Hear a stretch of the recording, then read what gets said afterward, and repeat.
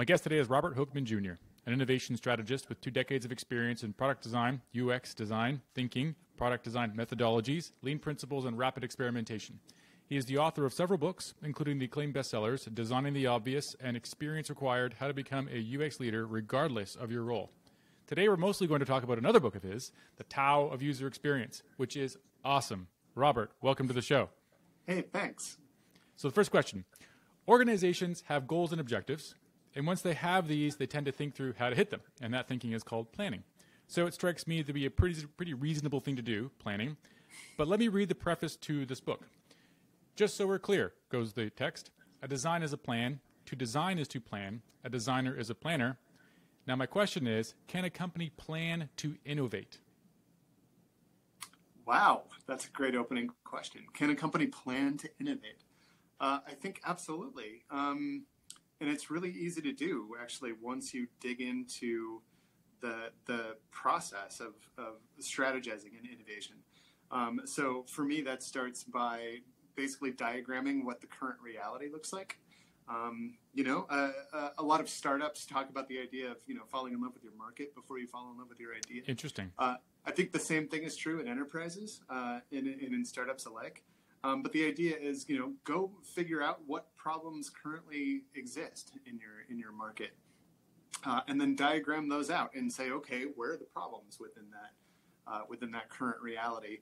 And once you've identified a problem and a market who cares about that problem, you have an opportunity to innovate. Mm-hmm. The delta between those 2 points is your space for innovation. And from there, it's a matter of identifying, what potential solutions might exist to those problems. How important are those solutions? How critical are those problems that you're basing the solutions on? How big of an audience do you have for those potential solutions?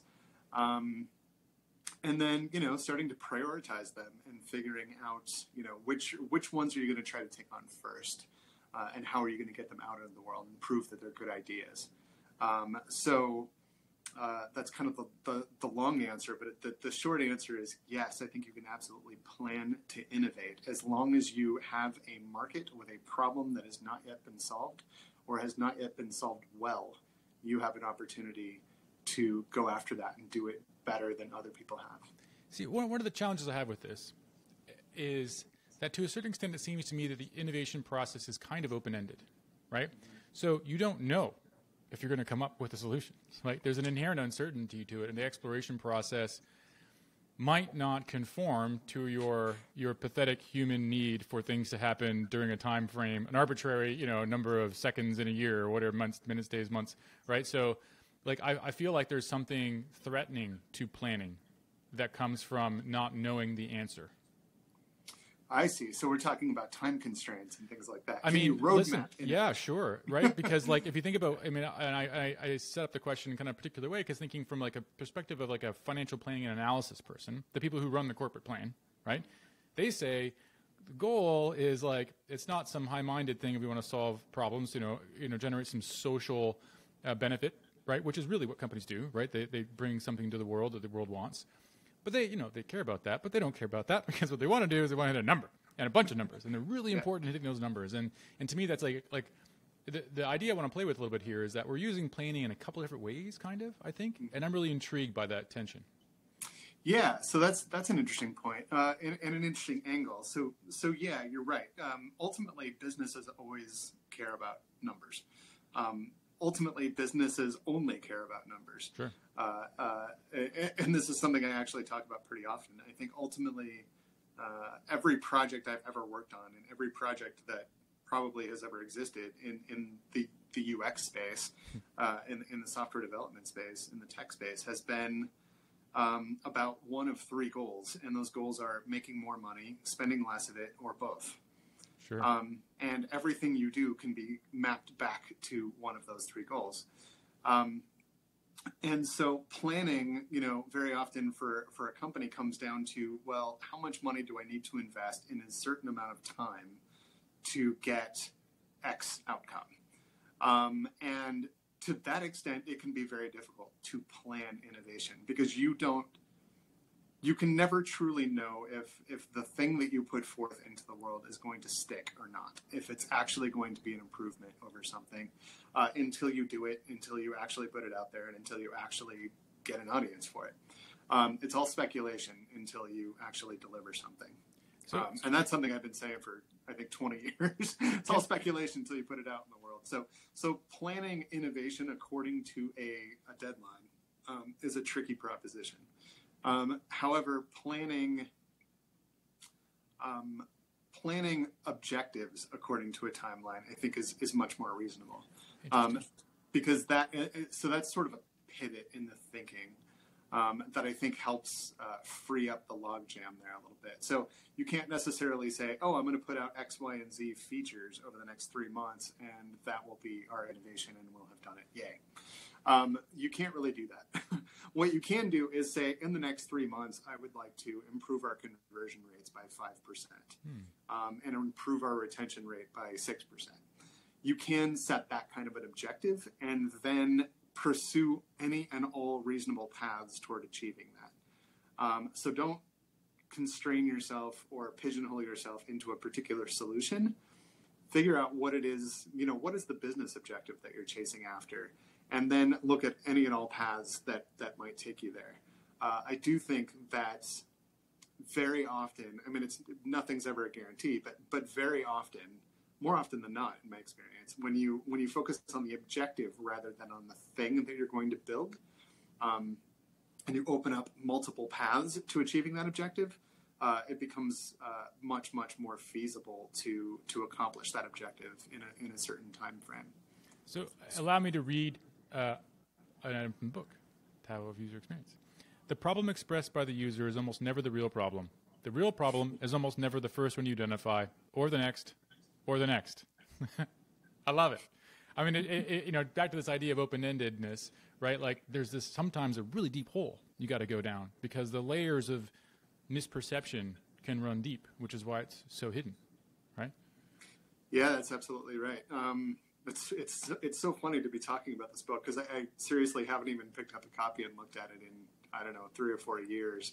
So hearing these things, like, one thing I'm glad about so far is that everything you've said is still something I absolutely 100% believe. So my opinions have not changed. The foundation is still in total agreement with my past self. That's nice. But yes, the problem that you uncover is very rarely the problem. And this is chronic in product development. And it is the number one reason that critical thinking skills are so incredibly pivotal to successful product development, because there are frameworks, like critical thinking frameworks, that are meant to help you get to the core, the core of the issue, right? So very often, the problem that we'll hear about from a customer, from a user, from a business person, what have you, is something very at the top. It's the symptom of a problem. Yep. And if we, go about tackling that problem with a solution, tackling that problem as it's been framed with a solution, it will ultimately be a Band-Aid, and it could actually make things worse. And that actually happens a lot.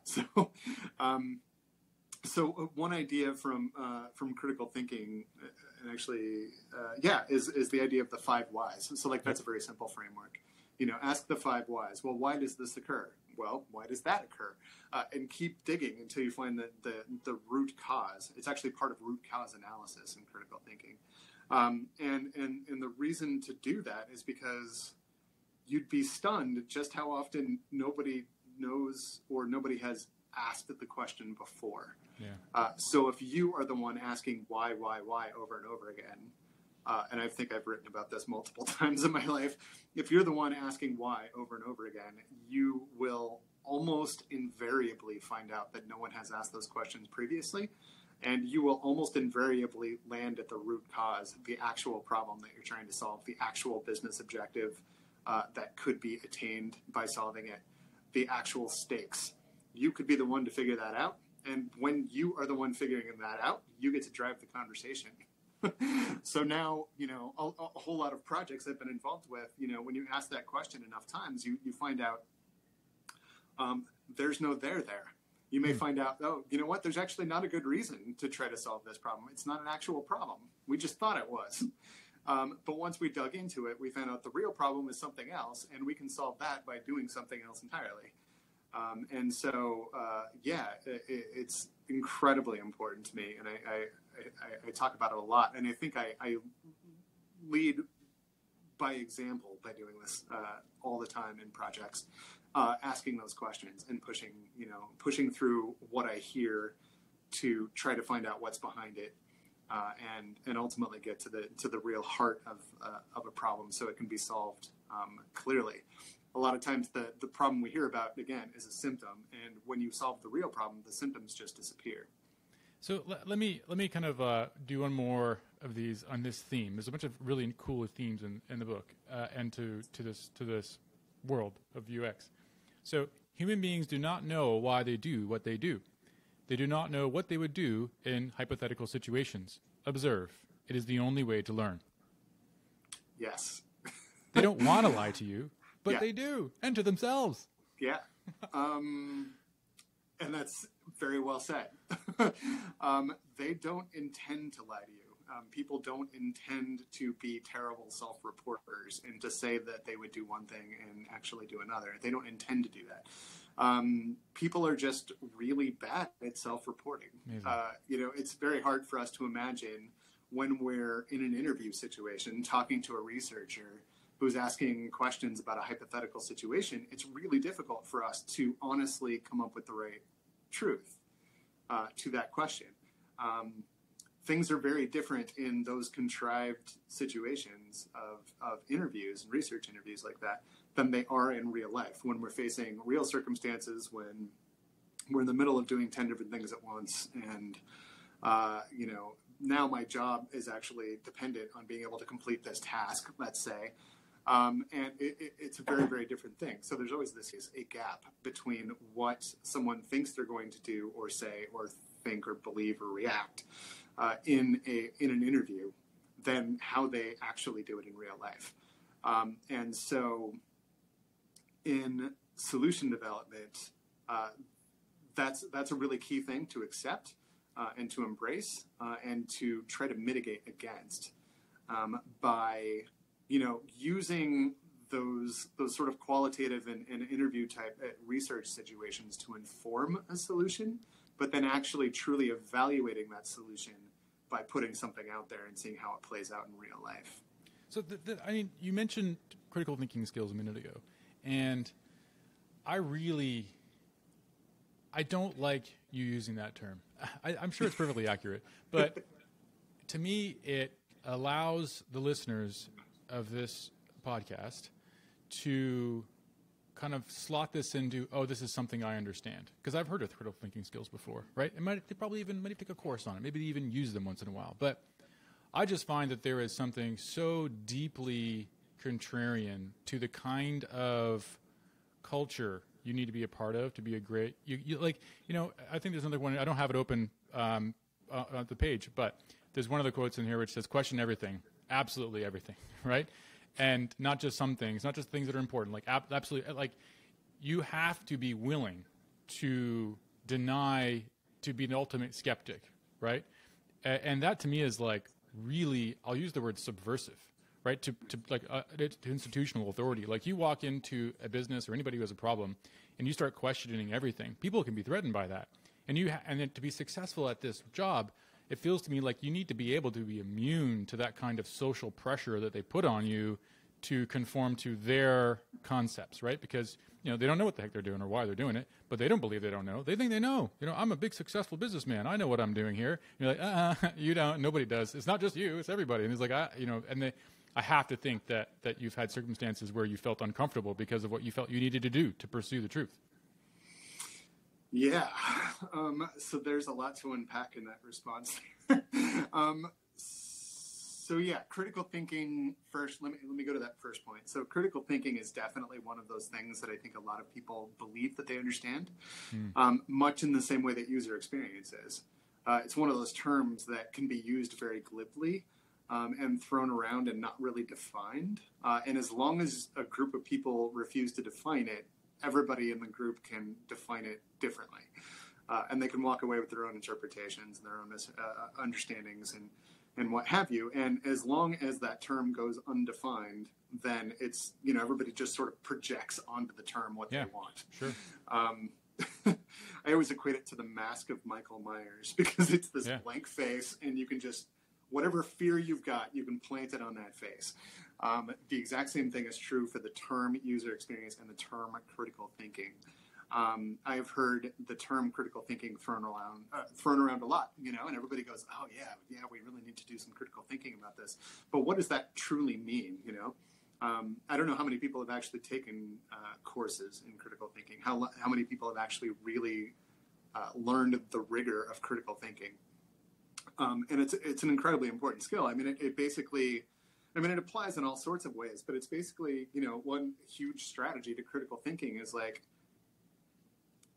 identifying a real problem, identifying what the key success factors are, identifying potential pathways to achieving it, which attributes of those potential paths are most important, and then, which are the most feasible and which ones contain elements of risk and how much risk are you willing to absorb, and basically like, crafting a pathway forward by answering all of those questions. And so when I say question everything, absolutely everything, that's what I mean. So like, first let's talk about the problem. Every part of the critical thinking problem solving path involves a different set of questions.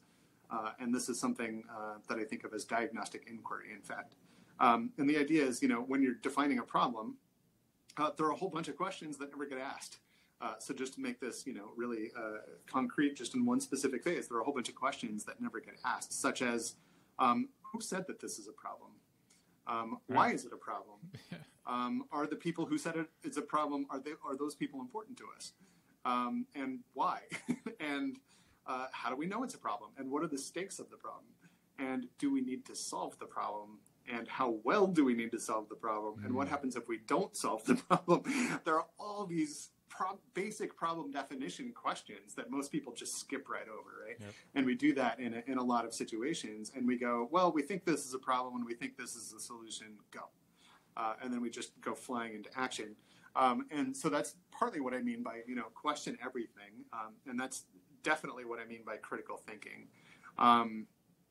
To the other part of your riff a moment ago about the social pressure of questioning everything, I'm starting to think, hey, I don't know what's on the next page in that book. I have no memory of it, but I'm wondering if maybe it should have been, do it artfully.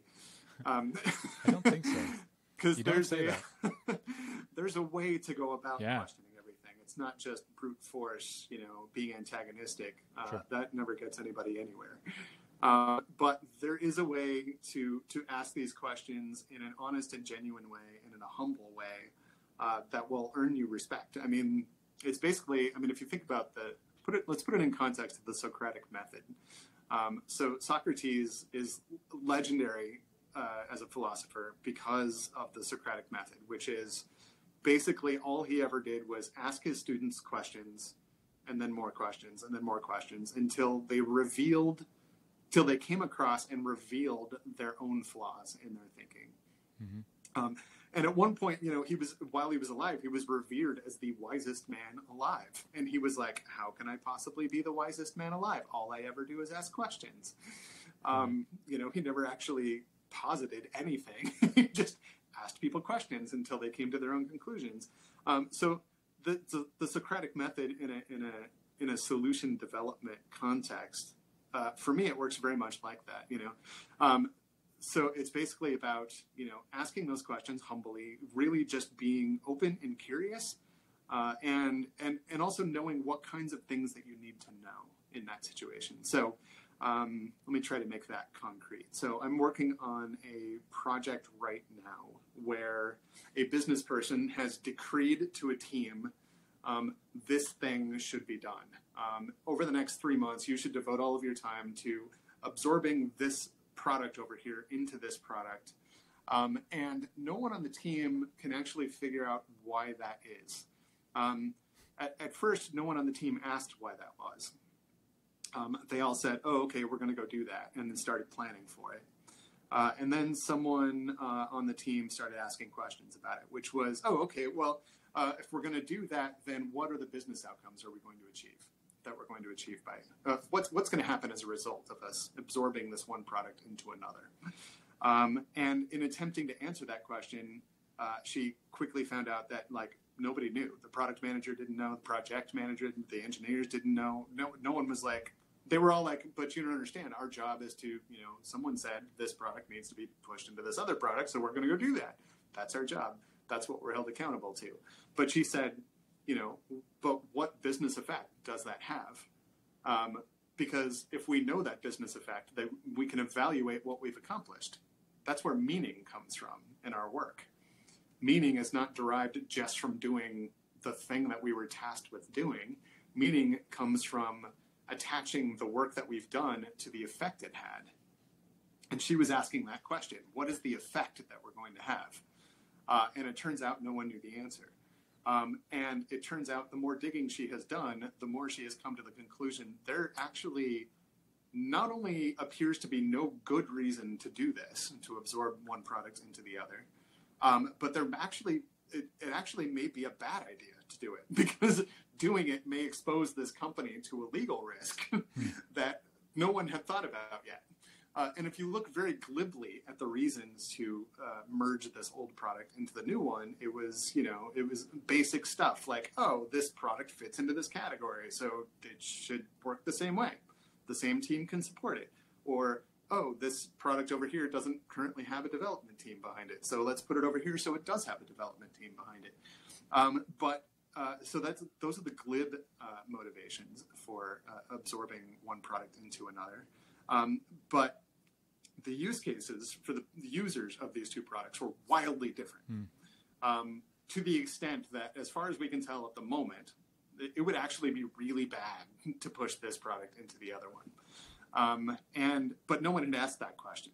No one had done that. And so just by this researcher who kind of went in and started asking these questions, I just want to understand the business impact so we know what we're going to accomplish in doing this, because that's how we measure our progress. That was the approach she took for asking the question. And then it's very non-confrontational. It's honest. It's genuine. It's like, look, I want to know what meaning there is in this effort for us. And so that we can come back to you later and say, hey, we accomplished this. Hooray. We accomplished the thing that we set out to do. But at the moment, we don't know what that thing is.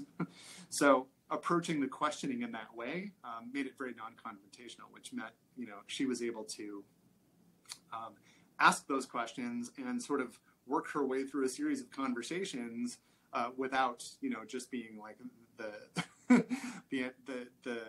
resident antagonist or the naysayer. Like she just wasn't, she wasn't just going in there to be combative. She was going in there to find meaning in things, and people respond to that. So there is an artful way to question everything, and I think it's all about knowing why it is that you want to know the answers, and just getting people to sort of buy in with your rationale about why that information matters. Okay, so let me touch on another question that touches on this theme. There's like several times in which I could have asked this question. I'm going to nail it now because I love this, and I myself am still interpreting it. The less important the task is to the user, the less tolerant he is of its obstacles, and the less willing she is to persist through them. This does not mean that we should make the task easier. Designed for the common and the important. All else should remain accessible but in the shadows. Accept the complaints, do not adjust for them. What does that mean? Accept the complaints, do not adjust for them. Okay. When do you ignore users? That is somewhat specific. Okay. And that's a weird contrarian phrase, somewhat specific. But I'm always very concerned with precision in language. So it's a weird thing to say, somewhat specific. But the idea there is that I have seen a tremendous number of designers and product teams try to solve for making something easier when it does not necessarily need to be easier, or it doesn't need to be easier for that person, or in many cases, it's actually beneficial for it not to be easier. So this is contrary to a lot of what is trained into our brains as user experience professionals, right? The idea that something should not be easier. But think about, let me see if I can come up with a good example. It's going to elude me at the moment, but let's think about something that might be a setting. Or Can I give you an interpretation? I Sure. think I know where you're going with this, because I thought about this one a lot, and I thought, sometimes there are niche users who are diehard, who will do anything to use this product, right? But there's no gradual slope to the general population. Nobody else wants it other than the hardcore, right? And the hardcore will walk through fire and roll over coals or whatever they have to do to get it. And making it easier for them will not add any more users. It just makes it easier for them. And they're already using it. So there's no problem here, even though there are some things you could do to simplify it. Do I have that right? Yeah, that's absolutely true. And I think there are other situations where that applies as well. But yeah, the thinking is that, not every task needs to be easy. Yeah, right. So for one, think about, let's say you're filling out, a complicated tax form or something online. It would behoove the company to actually make the user slow down and actually make sure that they're entering the right information. So you don't necessarily want that to be the quickest thing that happens. You want it to be more accurate. Accuracy matters more than speed. So easier may not be the right solution in that case. In other cases, you're exactly right. There might be, a certain segment of your audience that is somewhat of a power user. And they are, they have tasks that they're commonly interested in, but 95% of your audience couldn't care less about. And so should you make that front and center? Probably not. You should make it readily available and accessible for the people who are taking advantage of that thing. Absolutely. But putting something front and center that would be disadvantageous to the rest of your audience, the larger portion of your audience, could actually make their experience worse. Not the least of which reason would be that sometimes, actually very often, always, when you enable a possibility in a product, there's a very fine line between enabling it and encouraging it. So just because something is possible in your product because somebody needs it, the fact that it now exists means that people think they're supposed to use it, or that they're now being encouraged to do a thing that they didn't need to do or they didn't need to worry about. And so part of the thinking behind that sort of tenet in the Tao of User Experience was the idea of hiding some of those things, making them available, but not sticking them out, front and center in your product where people are going to inadvertently be encouraged to use them when it wouldn't benefit them to do so. I got another one that I love that I just really am fascinated by, and I want to hear you expand on this. Great design is not the logical conclusion to research, but the result of courageous belief in what you're doing. The word courageous. There's a lot of moral valence to some of the language in this, which I think just is so awesome, and I want to dig into some more of that later on. But courageous. Tell me about that word in this concept. Yeah, that one I think my thinking at the time was about the difference between research and vision, and the difference between user needs and what you are actually interested in as a business.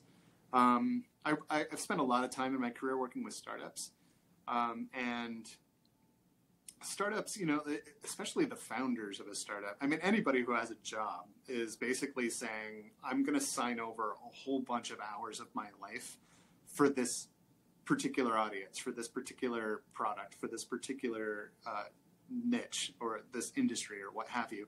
And especially the founders of a company, they are giving over huge chunks of their lives to this product and this market. And I constantly think, they have to be absolutely in love with what they're doing. They have to believe in their idea. And so there has to be some chutzpah behind that. There has to be some gumption. There's some fierce belief that they're doing something better in the world. They're doing something that matters. They're doing something important. They're doing something that will disrupt an industry, make somebody's life better. And when you only focus on what flows out from the research, you can neglect all that. You can end up with stuff that's not that exciting. You can end up going down a track and saying, oh, well, based on what I learned from my audience, I think, X, Y, and Z would be great solutions, but they're also not that interesting to me as a human being. And if I'm going to spend 5 years of my life working on this thing, I need to be engaged. Yeah. And I need to believe that somebody's going to care wildly about this. And it's not just some, the next boring evolution of a thing that already existed. So for me, it's kind of pitting, the research against the vision, and also putting the research that you get through the lens of your vision. So the things that you learn about your audience, I see a lot of companies take what they learn from audiences as gospel. So our audience would like us to do A, B, and C. But our audiences would like to do a whole lot of things that may or may not have anything to do with our product vision or where we're trying to go. And so you have to kind of put the research that you get through that lens. Like, what am I trying to accomplish here? And you have to be courageous enough to believe in your product vision and balance that with the research that you get, instead of giving over entirely to one direction or the other.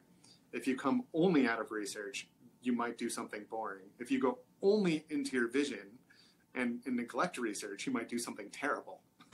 It's the overlap between those things, the complement between those two things that I think is where great products come from. So you've got to be aiming high, but informing that high aim with truth and intelligence. So it's kind of repetitive to this conversation, but I cannot help but read number 95.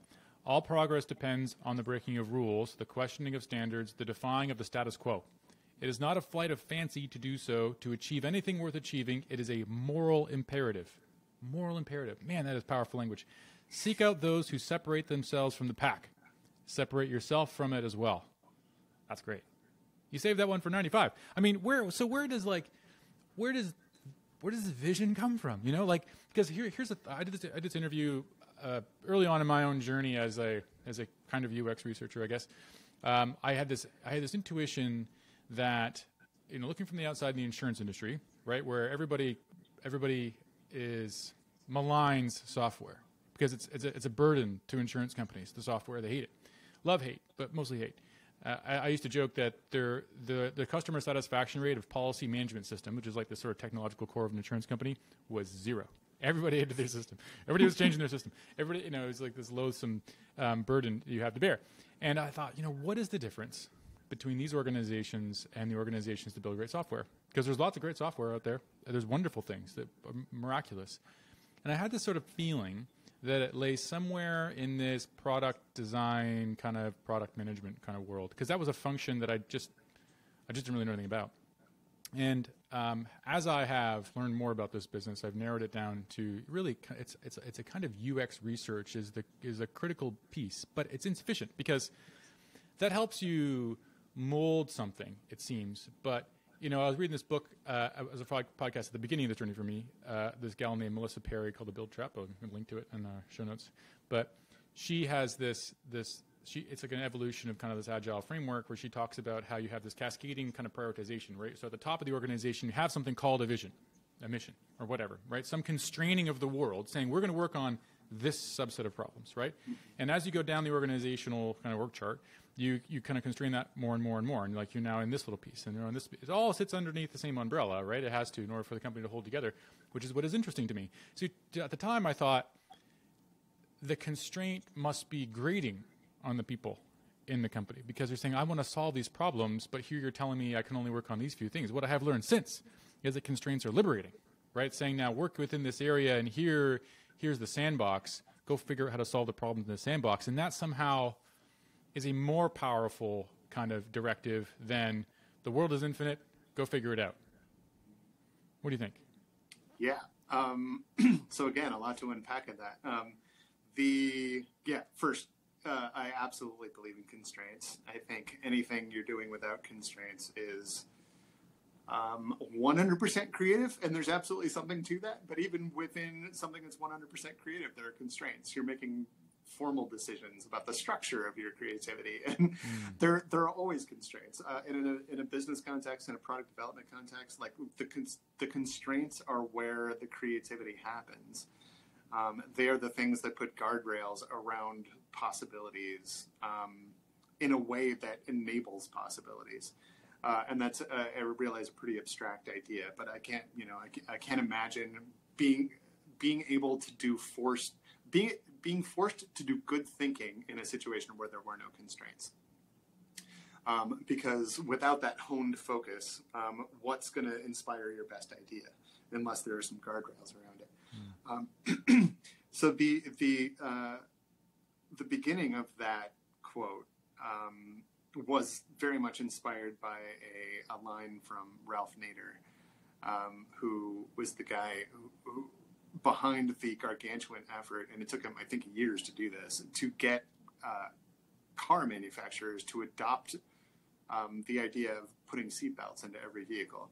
Yeah. And eventually it became a law, right? Now they all have to have seatbelts. But like that didn't used to be true, and Ralph Nader made it happen. He was a consumer advocate to the extent that it took over his life. Right. And he, at one point in his life said, all progress depends on the unreasonable man. And I absolutely love that line and that idea, because user experience used to be an unreasonable idea.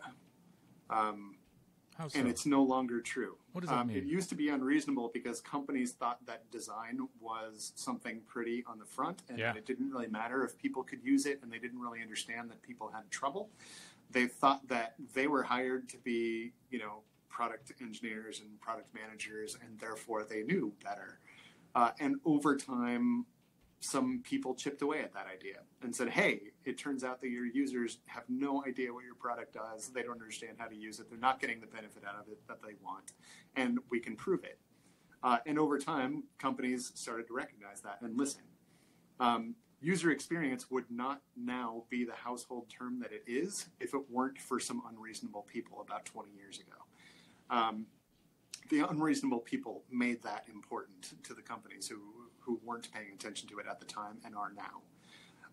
And in a product context, the unreasonable person might be the one who says, hey, let's stop doing the same thing that everybody else is doing, and let's figure out if that actually solves the problem, and let's go see if there's not something better. The unreasonable person will be the one who asks all of those questions and says, what is the actual effect we're trying to achieve here, and how does our work map to it?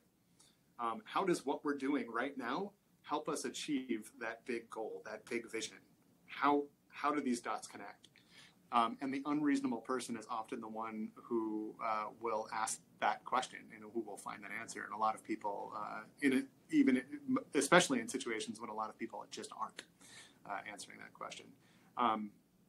And so, user experience became popular, became a household term because of unreasonable people. Great products have been invented because someone decided to disrupt. In your industry, the insurance industry, there are plenty of disruptors right now. I can think of several companies off the top of my head in the life insurance spectrum, where they've looked at the whole world of life insurance and said, you know what, we can make this really painless. We can make it easy. We can take on people that other people can't. We've got this new super streamlined, efficient way to do it. And they've tried to disrupt the life insurance industry. And they can do that by being unreasonable, by saying, we refuse to accept that the current way life insurance works is the only way that life insurance can work. Let's go find out what problems people have with it. Let's go find out how we can do it better, and let's be unreasonable and go after a new vision that ends up disrupting that and maybe making things better. You see, like I feel like in a lot of the insurance businesses, I think a lot of the vision stuff I hear is, I wouldn't say it's unreasonable. Honestly, that what you're saying there, like I get it. I understand your point, but is it really so unreasonable to say people should have an easier time running? You know, I think that's kind of obvious, to the point where there's another quote. Oh, you'll have to allow me a second to dig it up, because I didn't think we were going to come into this one this quickly, but I'm going to find it, where it says, I might even just have it. Trends, standards, best practices, personal biases, mediocrity, outright foolishness, they are all the same, right? Which I love that, because it, you know, obviously wonderfully written, because it obviously starts with some things that are mixed, but some of them have purely positive connotation, best practices, standards, right? All the way to very negative connotation, outright foolishness, right? And so I think what you're saying here is that if you aren't thinking for yourself, then you aren't thinking, and you're dead. Yeah, that is a big underlying theme of that line. Yeah, it's you know, that's about capturing the idea that best practices are very often not what's best, and best practices are very often half-baked ideas that grew, that became popular and scaled. When I first became a consultant in 2006, one of the first things I did was I spent 3 months working on some research papers from usability studies. Basically, we did like this huge eye tracking study. It was literally 300 hours of eye tracking usability studies around Web 2.0 design patterns. Okay. Such as like tag clouds and infinite scrolling. And some of these things have still, you know, in start pages, things like that back when those ideas were popular. And there were all these, you know, supposed design patterns that were best practices that people had latched onto, and people were perpetuating into all sorts of products. And we went and studied them, and it turned out like some of them were just ridiculously badly translated ideas. Like the tag cloud, almost nobody. We interviewed 40 people, you know, across a number of these patterns, and tag clouds just failed miserably. Like almost nobody understood what a tag cloud meant. You know, I get it. Like, I mean, I agree. Yeah. Like they all thought, oh, so the bigger, darker word means like, oh, the designer wants me to click on that. It wasn't the result of like, you know, oh, this is the most popular of these terms that has been searched for. It was just tag clouds were widely misinterpreted. They had low usability. Nobody really understood their motivation, and they thought they were design driven rather than the result of other people's activities. But it was a best practice. Do you remember how prevalent tag clouds were? They were all over the place. It was insane. Yep. And this has been true in every year, every company I've seen since. There's some quote unquote best practice that was really a half-baked solution that just scaled. Somebody thought it was cool, and so they put it in more than one place. And the next thing you know, it's a design pattern. And then we call it, and then we misinterpret a design pattern as a best practice. But so what I mean by that is that outright foolishness and best practices can be grouped as synonyms, because best practices can be outright foolish. And in order to find out if there's any meat on that bone, you have to go dig into whether the best practice is actually a best practice. Let's go study it.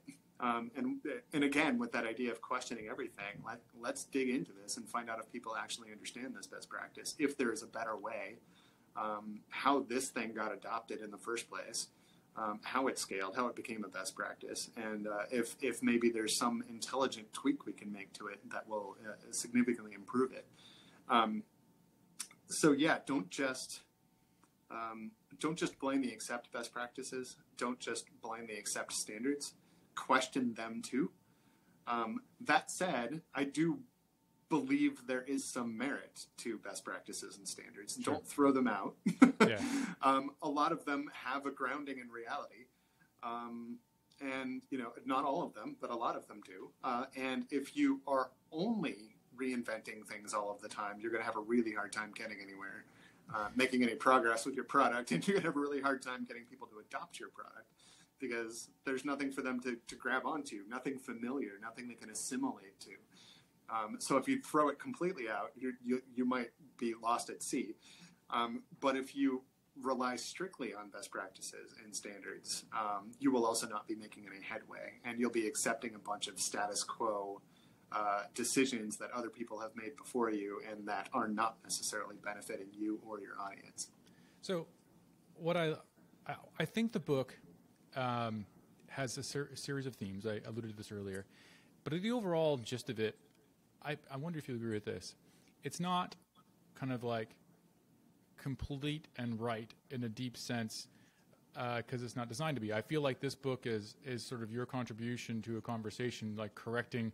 It's unforgiving, right? So the book is relentless and unforgiving, right? It's forcing us, me, to acknowledge the hardest parts, right?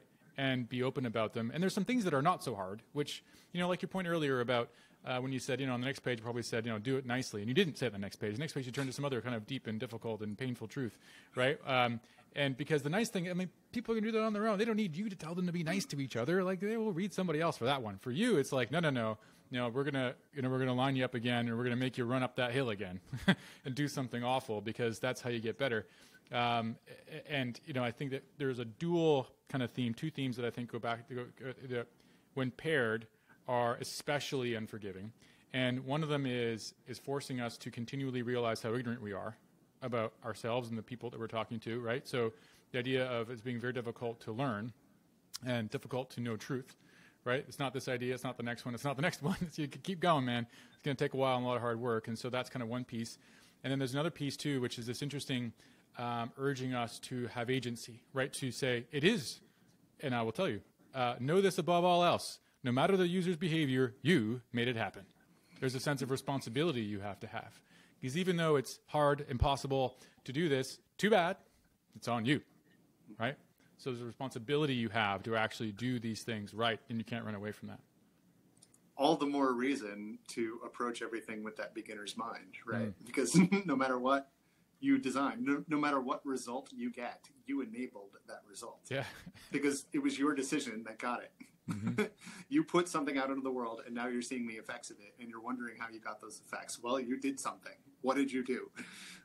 So how is it that you produced that particular effect blindly? Yes. I never saw that coming. Well, what did I do that made that happen? So all the more reason to approach the world with that beginner's mind.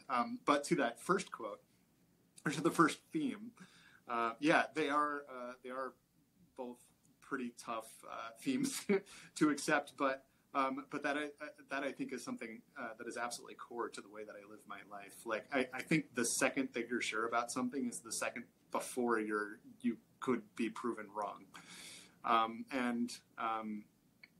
the more confident you are about your decisions without backing them with something, with some sort of intelligence, with evidence, with opinion, with corroboration, with the more confident you are about your decisions without any of that behind you, the more likely you are to be wildly off and wrong. And so I think,